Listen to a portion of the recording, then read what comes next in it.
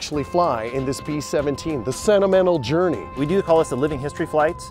And so when you get in this, I like to say that it's our flying museum. It's not behind a velvet rope. You smell it, hear it, touch it, you interact with it. We take you out over our beautiful Arizona scenery. As you saw today, this airplane sounds and feels just like it did in 1944. You got to experience what the men did that were operating these airplanes many years ago. It's living history that you come out and touch. It's not behind a museum. You get to interact with it and be part of it.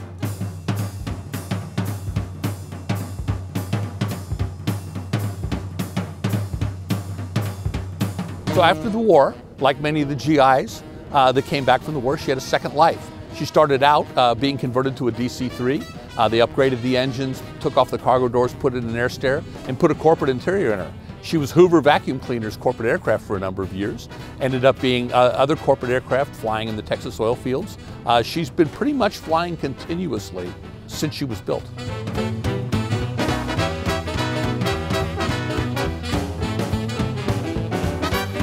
During the month of December, we're flying our secret night missions, where you can get a good view of the lights of Phoenix. So we leave just after sunset and fly down by South Mountain and get a look at the lights of Phoenix and maybe some of the Christmas lights.